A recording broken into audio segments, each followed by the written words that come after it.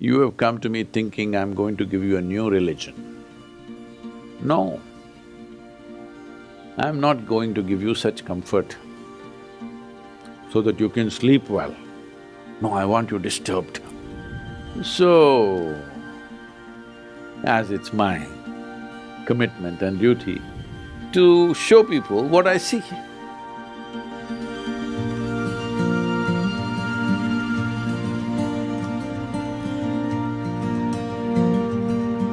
Sadhguru, many times you spoke about great masters confusing their disciples with contradictory answers. Does a master or guru always speak the truth, or would he avoid saying the truth if that is what is needed for a disciple's growth? Jasmeet from Punjab. Who's that? Jasmeet. Oh. I think in a way I've already answered this question. You are in the absolutist mode.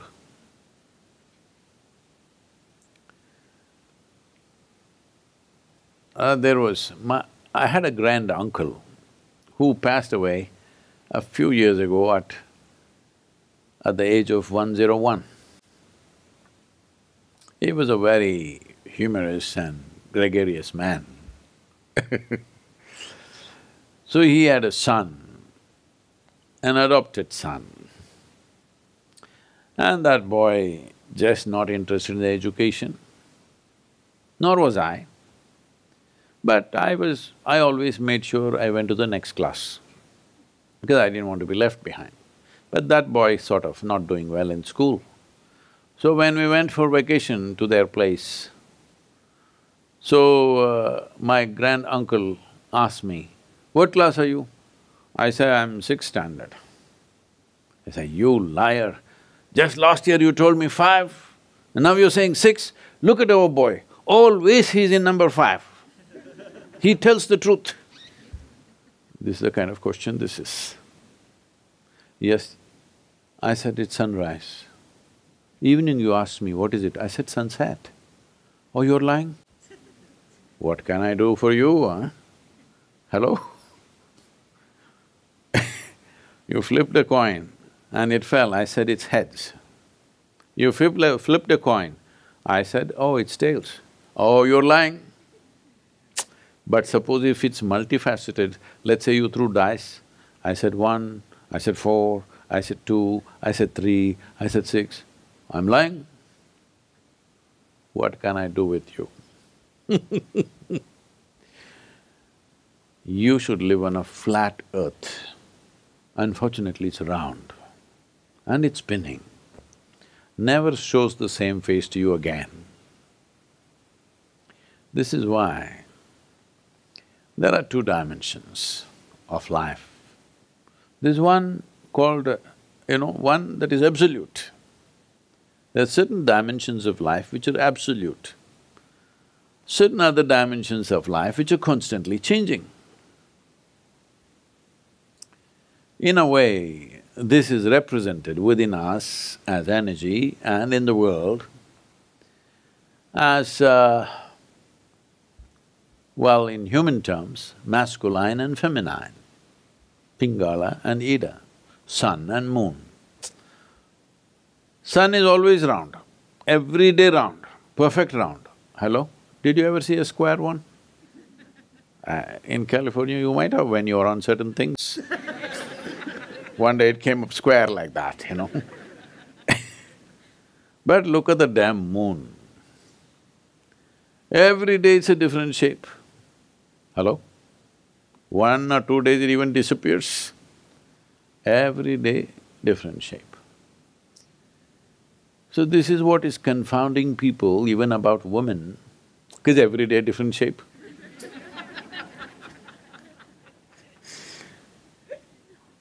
Man is very solar-oriented, he wants every day round, like that. Like somebody said I don't remember, some American author, I think, said this. He said, the difference between men and women is, in marriage, women are always expecting the man to change. and they're disappointed, he's not changing, he's still the same young brat. Men are always expecting the woman should not change. As she was at 18, the same way she should be when she's 60. See, one is moon, another is sun. Every day round. This is not like that, every day it's different, wonky. So, if I say the moon is round, am I lying? If I say the moon is just a sliver today, am I lying? No, that's how it is. But you are an absolutist. You have come to me thinking I'm going to give you a new religion. No, I'm not going to give you such comfort so that you can sleep well. No, I want you disturbed. Hello? I want you disturbed because if ignorance does not make you sleep less, then that's a tragedy. You're ignorant and you can sleep well. That's a tragedy. People think ignorance is bliss. No, ignorance is a tragedy. What do you think? Hello? Ignorance is the worst tragedy that human beings have always suffered and continue to suffer. Yes or no? But somebody says ignorance is bliss. All the best for them. This happened.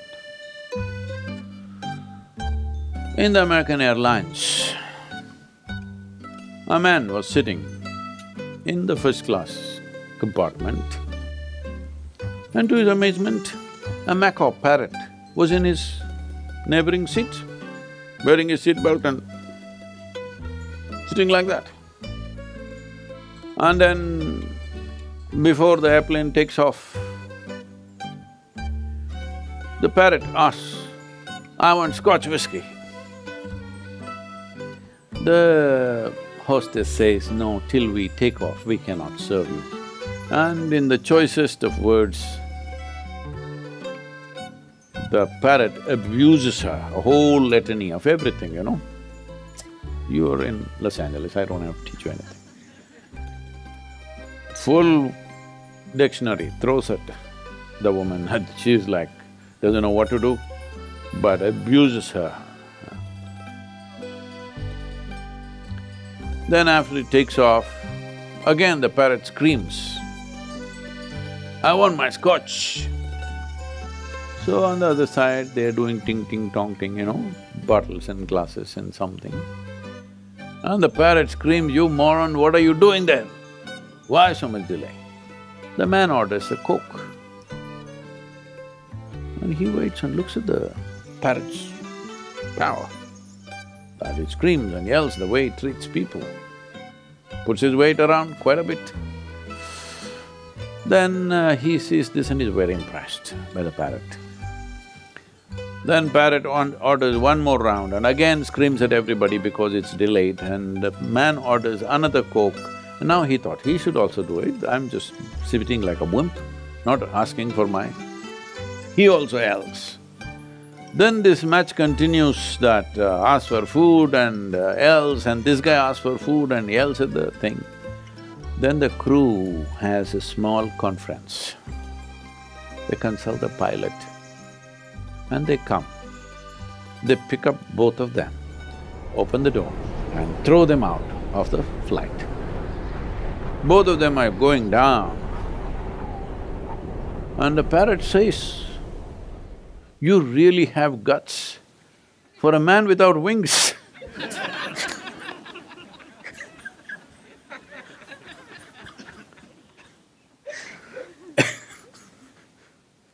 This is like that.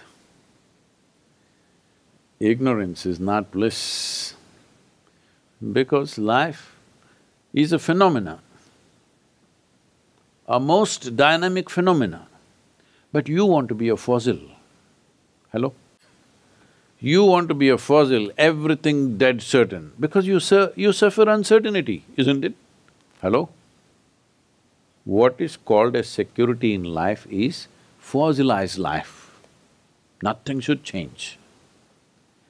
Now it changes, what to do? All the time it's changing, it's very dynamic. So, as it's my commitment and duty. And it's my mission to see or to show people what I see. Today moon is just a sliver. Should I say, moon is round? Yes, it is round somewhere, I know that. If you look at it from the other side, it is round. But in our experience, it's just a sliver today. Hello? No, moon is round. It's not like that. Life, on one level, it is round, it is true, it is round, always round. But in our experience, it keeps changing. So there are different aspects to life. If you think everything is black and white, everything is yes, no, then you must join the Communist Party. What is useful, what is not useful, it's just decided. Nothing is not useful. Hello? Hello? Is there anything not useful? You may think it's not useful, it has its own life, it has its own use, yes or no? A small little stick, is it useful? You may not use it, somebody else is using it. A grasshopper, is it useless? Hello? No, it's useful, it has a full-fledged life of its own. So you are thinking of everything as absolute according to your ideology or your emotional status or your philosophy or your religion.